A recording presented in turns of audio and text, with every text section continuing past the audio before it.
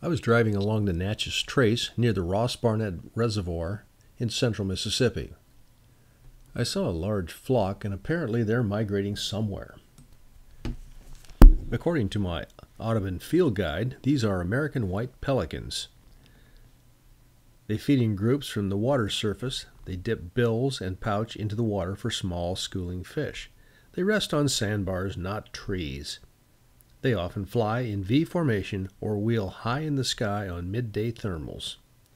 They rest on the water surface or on sandbars, not trees.